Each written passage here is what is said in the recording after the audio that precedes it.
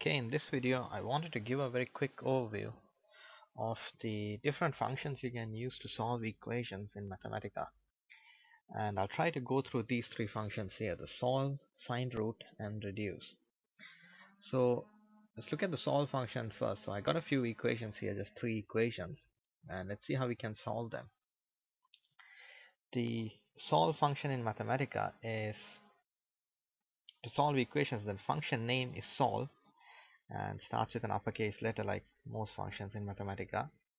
Open a square bracket and then just type the equation in as it is. So I got 3x equals 15, and equals has to be typed as a double equal sign. Okay, so I got double equal 15, close the bracket, and then shift and enter. Okay, so that tells me that x is equal to 5, as you'd expect. Now in this case I haven't actually said what the variable is, so I just said 3x equals 5, and Mathematica has just assumed, since x is the only variable, Mathematica will just assume that that's what you want to solve for. If you want to explicitly state what the variable is, what you want to solve it for, the way to give that is to say 3x equals 15, comma x, and then shift and enter. Okay, and you can use the same function to solve lots of different types of equations. So if you want to solve a quadratic, still the same function. So let me just copy this one down.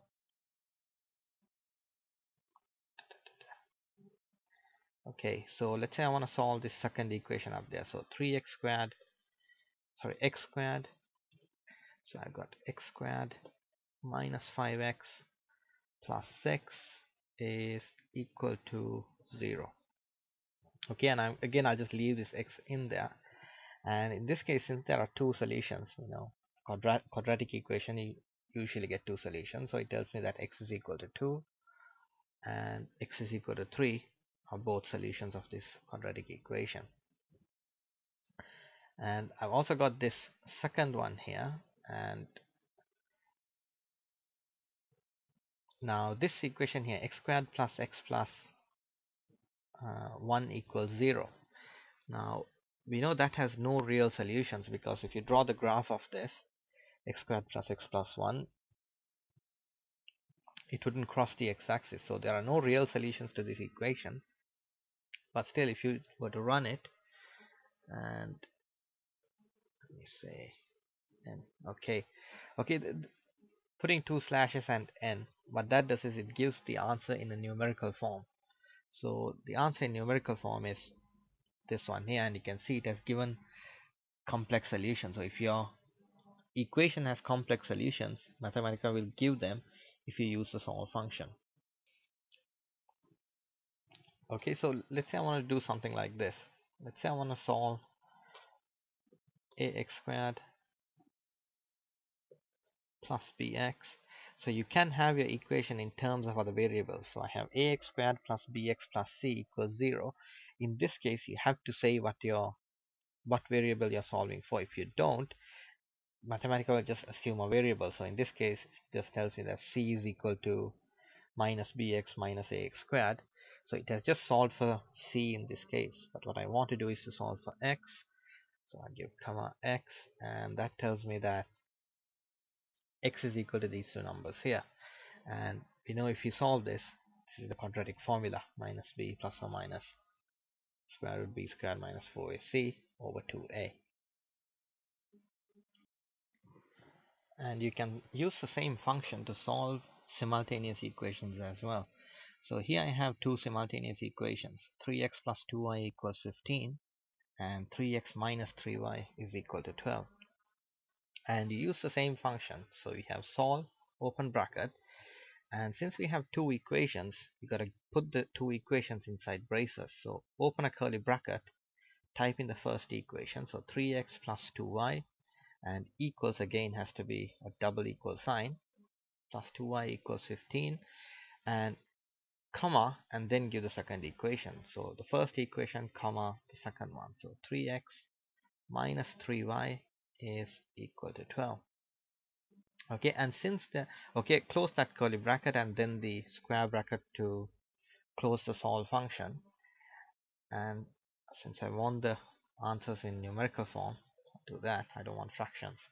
So it tells me that x equals 4.6 and y equals 0.6. Since there are only two equations and there are exactly two unknowns, you don't need to specify what the variables are. But let's say maybe I had something like, say, 3ax, and let's say I had a 3by over here, and let's say a and b are constants. So in this case, if you want to solve for x and y, you need to state that explicitly. So I have the two equations inside the bracket there, so I'll say comma, open another curly bracket, and then give in the variables x comma y, and that will solve it for x and y. So it tells you that x and y are equal to these two. I'll take this out because it's got variables there. Okay, so it tells you that the solution for x and y are these two here. Now there are times when you want to solve some equations and you find that some equations cannot be solved algebraically. So here I have an equation, ln x is equal to e to the power x minus 5. If you try to do this with pen and paper, you'd realize it's not possible to solve this algebraically. So in this case, you might want to you'd probably use some numerical method, say the Newton-Raphson method or some other numerical method. And on Mathematica, if I try to use solve and give this function, and just notice that in Mathematica ln is written as log, so log here is to the base e. Okay, and if I try to solve this, it gives me an error message, and it says it requires to be solved in a non-algebraic way, and returns the same function as the answer. So in this case, you may want to try using a numerical method, and the command is called FindRoot. Okay, it's called FindRoot.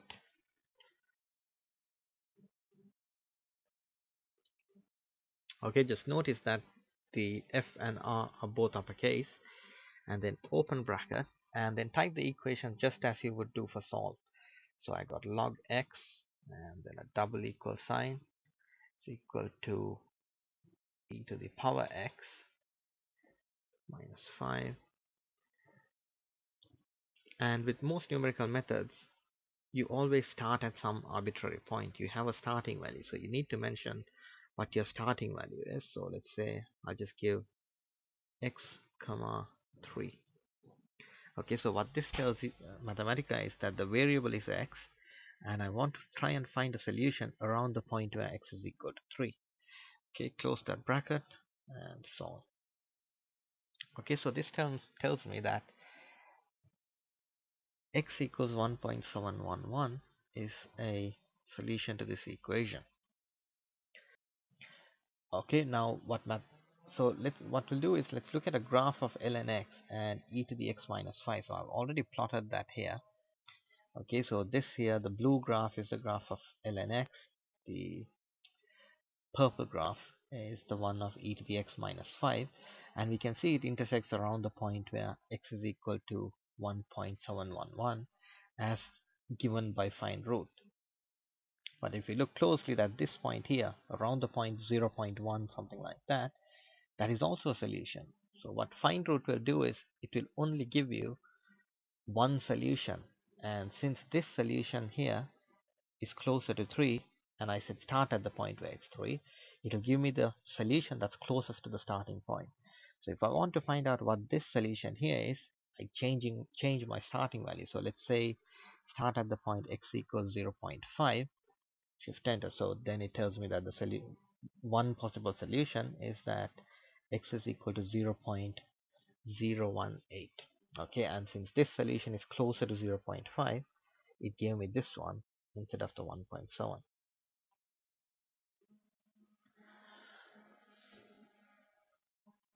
And finally, let's have a quick look at this reduce function as well. So let's see, you want to solve this equation, sine x is equal to 0.5. Now you could do this with the solve function. So if I was to say solve sine of x is equal to 0.5, and I want to solve for x. Okay, and it would give you one solution. Okay, and I'll actually put this as a half. Okay, so in this case, If I try to solve sine x equals half, it does give you one solution. We know if sine x is equal to half, x is equal to 30 degrees, or in so in Mathematica, sine, cos, and tan are always given in radians. So x equals pi over 6 is 30 degrees. Now it gives you an error here, or it gives you an error message or a warning message that says that inverse functions are being used and that not all solutions may be given. And the reason for this error is this is not the only solution. We know for the sine graph it has infinite solutions. I made a very quick plot here. So the blue graph is the graph of sine x, and the purple line is the line y equals 0.5. Okay, and the pi over 6 is this value here.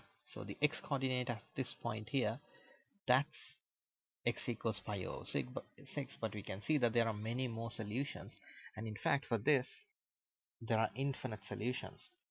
So this is a case where you'd want to use if you want all possible solutions, if you want to know what all possible solutions are, then you could use the reduce function. So instead of solve, just type in reduce. Okay, and if I hit shift enter now, so now it tells me that x is equal to, if you look at this one here, it tells me that x is equal to pi over 6 plus 2 pi c1. C1 is a constant, and the first part of the solution, it tells you that c1 is the subset of all integers. So that's like 1, 2, 3, 4, 5. And so x is equal to pi over 6 plus, so it's kind of like saying x is equal to pi over 6 plus 2 pi n. And the other solution, so this solution here is that point, that point, that point, and so on. And 5 pi over 6 plus 2 pi c1 is that point there, that point there, that point there, and so on.